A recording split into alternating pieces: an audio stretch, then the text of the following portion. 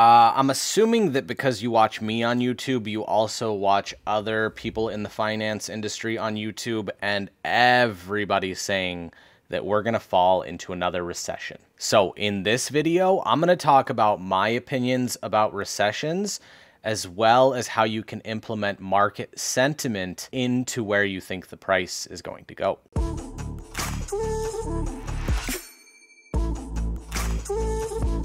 Welcome back to the channel, everybody. My name's Artie, and this is The Moving Average, a show where we discuss everything day trading to keep you profitable on a consistent basis. So a lot of you guys have been on different forums and different communities, and you hear the term the market sentiment, whether people think the price is bullish or bearish, but you don't really understand how you can actually use that, where to actually find what the market sentiment is, and how a negative bearish market sentiment can cause a cascading effect in the market. So just to get the day trading stuff out of the way, let's jump on the computer. Okay, so what you can do is go to google.com, my #1 source of all knowledge on the internet, and type in market sentiment outlook, my FX book.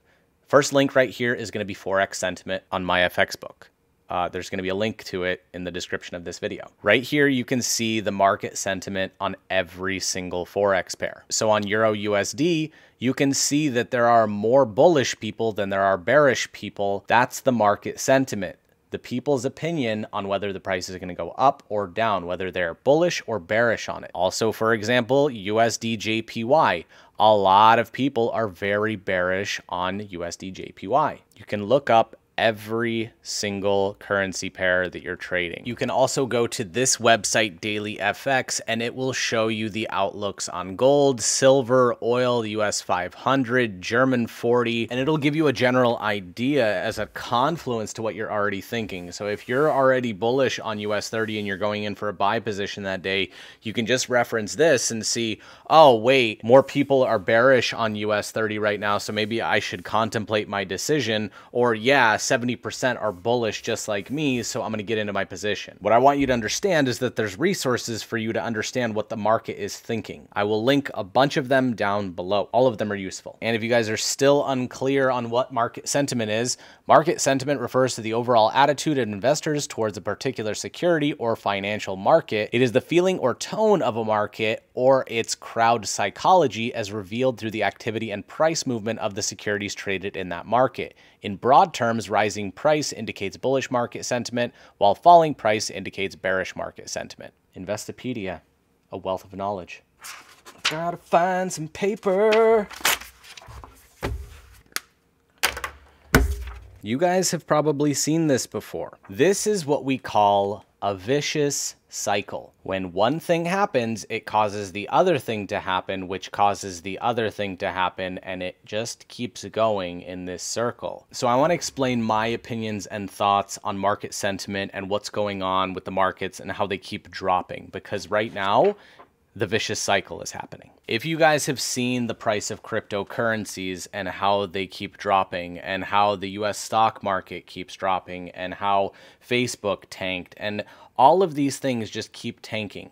And I want to explain what's going on with the market, because the market sentiment is driving that downwards movement. When anybody has extra money or they want to start investing, what they're going to start doing is investing into stocks like Amazon and Tesla and Facebook, or just an overall ETF like the Vanguard fund, where, you know, you're pretty much going to get about 8 to 9% annually. People invest in those things thinking that the price is going to go up.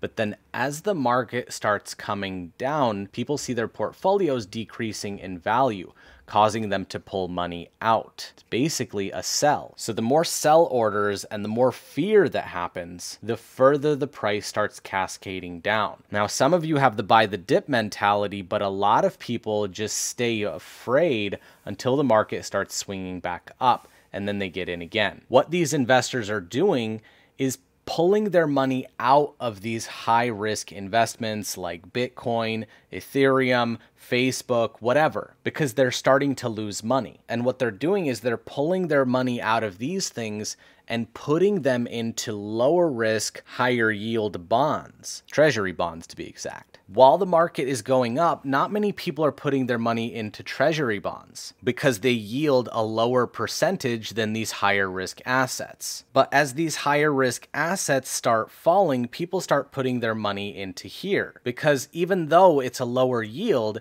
it's still making more money than these things that are falling. Now, as that happens, the more people that get into these treasury bonds, the lower the yields get because there's more people in it, to the point where this becomes inefficient and people aren't making as much money. And so what people do is they move their money back into these higher risk things, causing this cycle to continue to fluctuate and happen. That process takes a really long time, and that's what usually happens during the recession.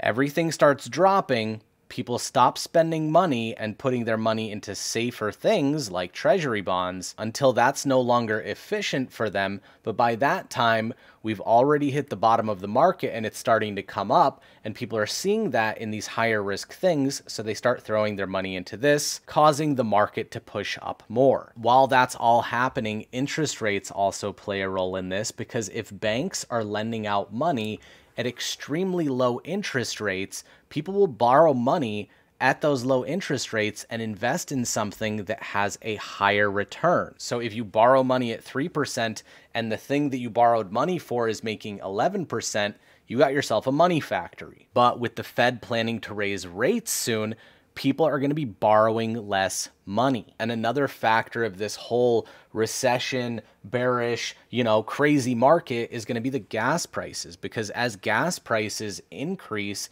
people are going to start spending less money in the economy buying things because they need to have their money for gasoline, as well as utility costs. All of those infrastructure costs of your personal life start going up, so you have to stop spending so much money here. The less spending that happens in the global economy also causes that market to go down. So you can see this cascading effect is caused not only by the fear, but of the stock prices going down, of the oil prices going up, of utility costs going up, of inflation and costs of bread and milk and cheese going up. All of that plays into effect until it gets to a certain point that it just stops, which usually takes like 3 to 4 months. And then the market starts to swing up because people have found that new balance, that new support level, and then they start warming back up to spending. Gas prices start going down. They can spend more money on shoes and injecting money into the economy. And that's why it continues to go up. That's why the stimulus from the US government worked so well, because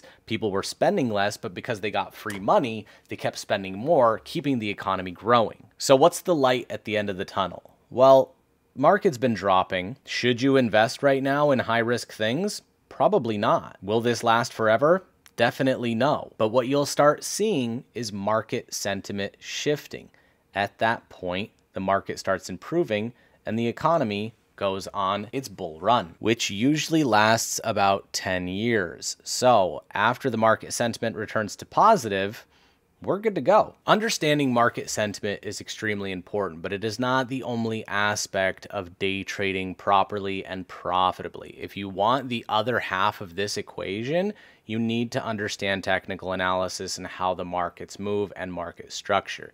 You can learn that information by watching this video right here. And if you got some value out of this video and you like the way that I teach, make sure you're dropping a like for the algorithm and my self-esteem, and we will see you in the next video.